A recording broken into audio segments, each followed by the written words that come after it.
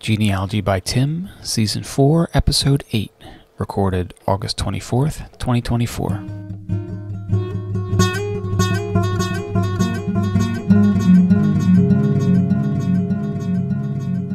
A whole lot of nothing.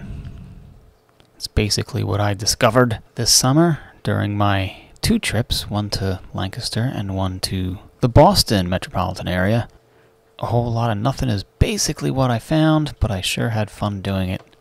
Details coming up on Genealogy by Tim.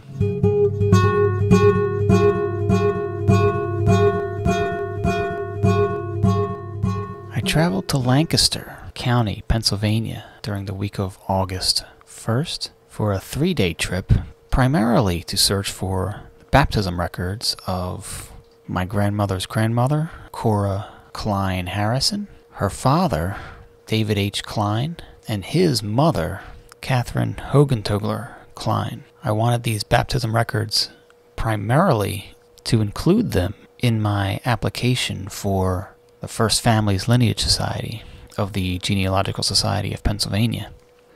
I went to the Lancaster County Historical Society, also known as Lancaster History, lancasterhistory.org, and searched various church records, both in physical form and on microfilm, and in all three cases I came up empty-handed.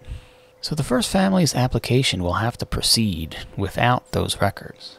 The information is pretty well known. It's documented in other sources, notably David H. Klein's Civil War pension records and the book Historical Annals of Lancaster County, Pennsylvania, published in 1903. While these aren't primary sources, I believe they're sufficient to demonstrate relationships across generations, and hopefully they'll be accepted by the Genealogical Society when I submit my application to the First Families Lineage Society, hopefully by the end of the year, perhaps early next year. As always, I'll keep you updated on that. But I did have some secondary goals in Lancaster, in the event that my primary goal did not bear fruit. First, I visited the Soldiers Memorial Park, also known as 6th Ward Park, to see the monument recently erected in 2022 to honor 14 fallen soldiers who died in World War I, among them David Klein Donnelly, who was a nephew of Cora Klein Harrison. He died of illness during World War I, and I devoted this season's Memorial Day episode to him. That would be Season 4, Episode 5, Memorial Day Spotlight on David Klein Donnelly. Go ahead and check that out for details of his life and service. But I did visit the 6th Ward Park, and I took some memorable photos of the new monument. It's not too big, about knee-high, maybe a little, or waist-high, and is in the shape of a gravestone, so I just used my ordinary gravestone photography techniques to capture that image, and it will be going up on my website pretty soon. In addition to visiting the memorial at the 6th Ward Park, I made it a goal to photograph as many Hable gravestones as I could. I did a spotlight on Earl and Esther Hable for the 10th episode of Season 3, spotlight on Earl and Esther Hable.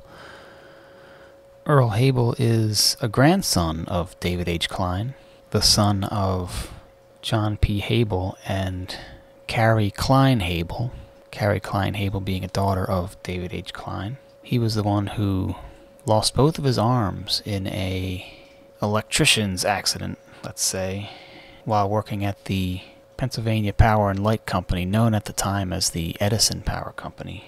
He had 4 children, one of whom, a son, Earl H. Hable Jr., was also killed in action. He died in World War II in 1945, and I was able to photograph his gravestone at the Riverview Burial Park in Lancaster. Earl Jr. had a sister, Helen C. Hable, who married a James W. Hollinger, and they are buried very close together in the military section of the Riverview Burial Park.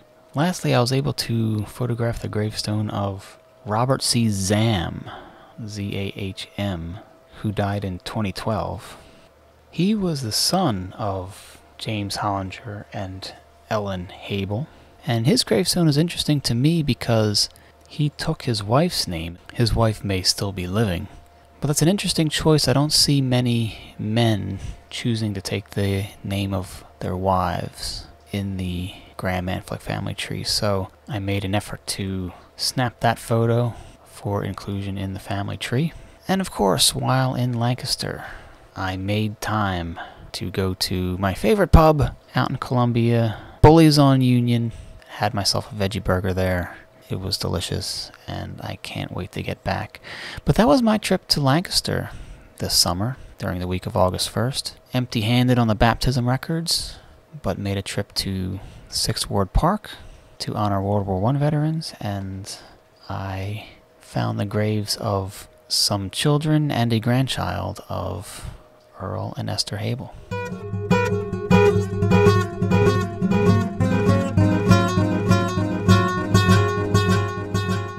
During the third week in August, from August 15th to August 17th, I put the bike on an Amtrak train and rode up to Melrose, Massachusetts, which is 45 minutes north of Boston by bicycle, and stayed at an Airbnb, which was very close to the Holy Cross Cemetery in Malden, where I was hoping to photograph several Smith family gravestones. If you look all the way back in my podcast history to Season 1, Episode 3, Sorting Out the Smiths, and Season 1, Episode 4, more Sorting Out the Smiths, or The Elevator Incident, you will learn more about this family that I was trying to document at the Holy Cross Cemetery in Malden. Basically, my paternal grandmother's mother was Joanna C. Smith Harrison. Her father was William Smith, and William Smith's parents were a James Smith and a Maria Tierney. James and Maria had 3 children who survived infancy. One was named Bernard. He was the oldest. Then came William. After William was born, James, Maria, and Bernard came to America and settled in the Boston area, leaving William behind, possibly with an aunt, a sister of Maria's. After James, Maria, and Bernard arrived in the Boston area, they had another child, a daughter named Susan, and 2 other children, Ellen and Thomas, who did not survive infancy. Later on after that, William, my great-grandmother's father, came to America from Ireland. This is an Irish family. He settled in the Philadelphia area along with an aunt of his. He married an Elizabeth Harkins, an Irish woman living in Philadelphia, and they started the Philadelphia branch of the Smith family. But I took a trip to Boston this month to see if I could locate the graves of William Smith's parents, my direct ancestors, James Smith and Maria Tierney, and I was excited about this one because I believe it may be the last opportunity I will have to photograph the graves of direct ancestors on American soil. I think I got just about all of them, except for some way back distant colonial ancestors in Lancaster that I don't have much hope of locating. If I haven't found them in 10 years, I don't expect to. So I was hoping to get a very nice picture of the monument of James Smith and Maria Tierney, also the graves of their children, Bernard and his wife Ellen, Susan and her husband Thomas J. Barry, and whatever grandchildren of James and Maria that I happened to discover during my short stay there. And I'm a little disappointed to report that I found very few gravestones for these people. Let's do the rundown here. James Smith and Maria Tierney, the patriarch and matriarch of the Smiths in America. They are buried at Holy Cross Cemetery in Malden, and there is no gravestone for them. Bernard Smith and Ellen Agnes Barry Smith, also buried at Holy Cross Cemetery in Malden, along with their son, Edward F. Smith, who died in a freak elevator accident in 1915. They're buried together in the same lot with no gravestone. The daughter of James Smith and Maria Tierney, Susan Agnes Smith Barry, is buried at Holy Cross Cemetery. She has no gravestone. Her husband, Thomas J. Barry, born in 1869, died in 1931. He is apparently buried in another cemetery, the Oak Grove Cemetery in Medford. He is buried in the same grave as his daughter, Josephine Cecilia Barry Wyatt, and her husband, John Edward Wyatt. His name is not inscribed on the gravestone, but the names of Josephine and John are inscribed on that monument. There is a gravestone there for them. And the two children who died in infancy, Ellen Smith died in 1875, and Thomas Smith died in 1876. Their graves were not located, and this is not due to lack of diligence. One of the record keepers at the Catholic Cemeteries Association of Boston took a lot of time to search the records for at least Ellen Smith and came up empty-handed. So between James Smith, Maria Tierney, their children and spouses, Bernard and Susan, and their infant children, no gravestones at all. We have to get down to James Smith's granddaughter, Josephine C. Barry Wyatt, before we find our first gravestone. That is for Josephine and John Wyatt.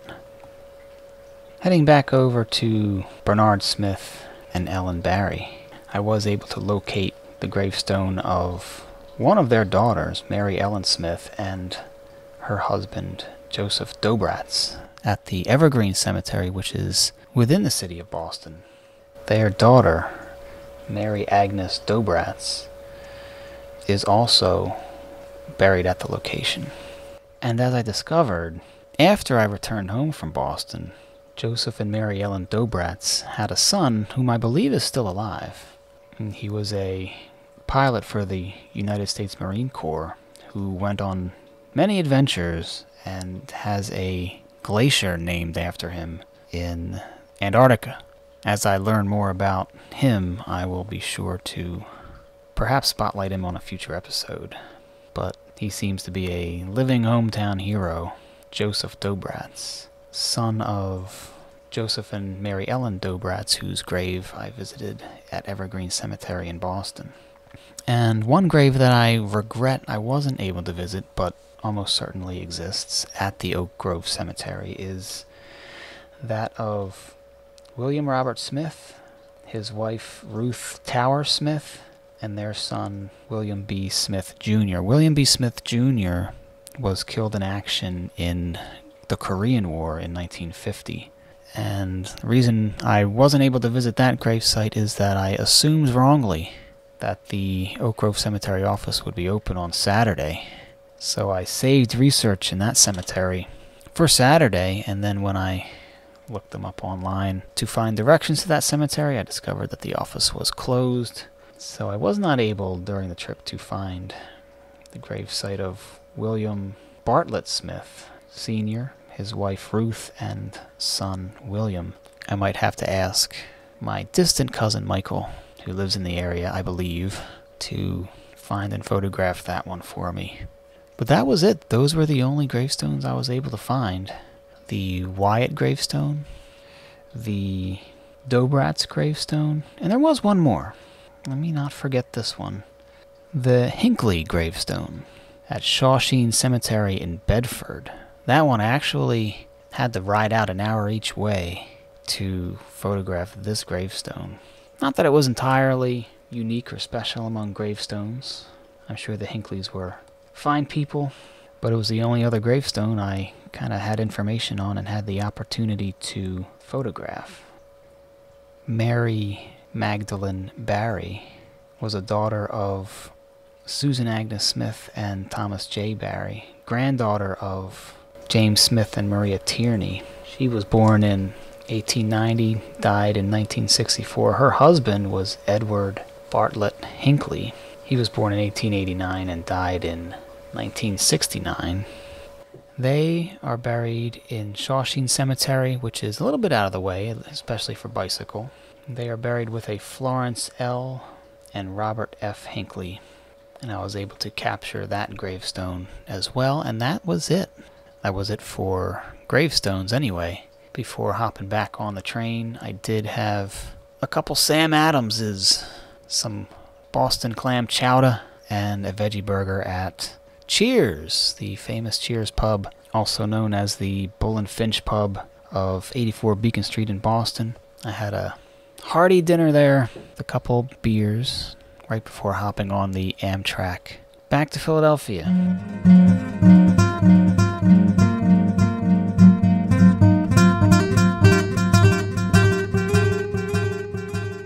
And those were my trips this summer. One to Lancaster, one to the Boston area. For the main purpose of each of these trips, I didn't quite find what I was looking for, but I didn't come home completely empty-handed. And I had some good food and good fun in each of these locations. Ladies and gentlemen, that pretty much wraps up the summer genealogy season. I have been in professional development for my teaching job this week. I see the students this coming Monday, August 26th.